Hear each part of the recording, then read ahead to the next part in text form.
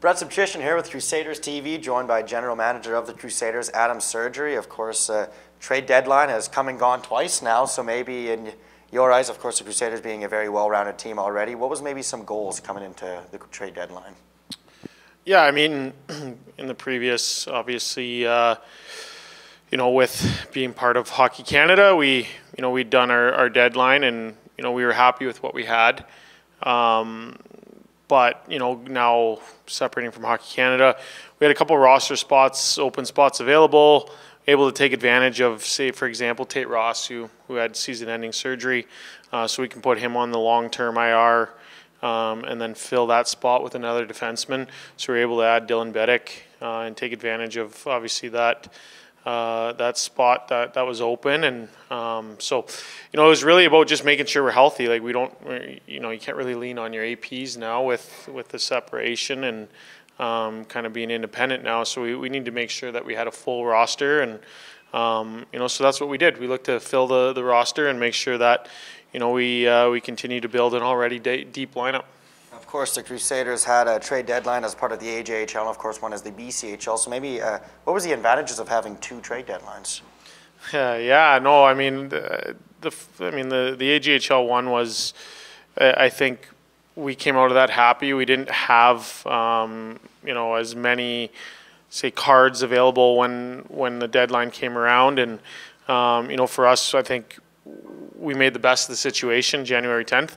And then, the difference on this one here is, like I said, we separated, and now having to make sure that we have a full lineup, and we have a lineup, that's deep and it's competitive, and we have 15 forwards that, if anyone's playing, is a good player, and we've got 8 defensemen that, if any of them are playing, then they're really good. And same thing with our goaltending. We were able to add Jesse Pye as our third goalie, and we feel like, our goaltending, if any of them have to go in, we're in a good spot. And I guess in your eyes as the GM, how successful was the two trade deadlines, for the Crusaders?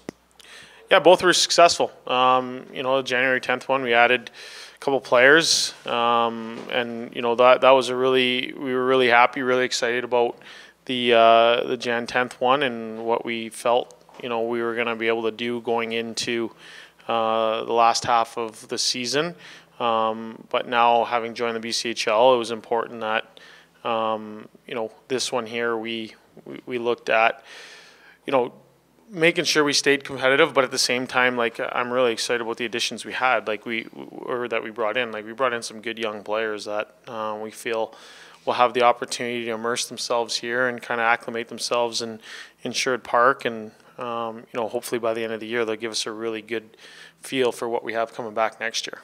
And just my last question, you're talking about specifics of one trade, of course, maybe this one for the fans, the Brock Such trade, of course, to the Brooks Bandits. Maybe if you want to go into a little more details on that. Yeah, obviously Suchy's been a big part of things here for a couple of years, and he's a heck of a player, heck of a kid.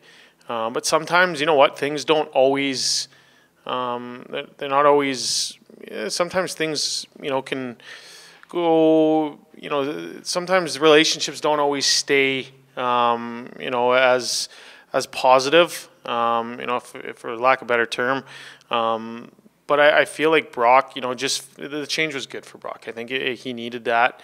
I think it'll be good for us too to move on, and Brock will be in a good spot. We wanted to make sure we worked with him in terms of where he ended up, and we weren't going to dictate anything. We wanted to make sure it was collaborative and make sure he ended up somewhere that he was happy. He deserves that. He's been a heck of a kid here. He's done a lot of things for us in the organization, and we wish him all the best and want nothing but good things to happen for him. He's going to have a long career, and he's going to do a lot of good things. Well said. Thank you very much. GM Adam Sergerie and Brett Sobchyshyn for Crusaders TV.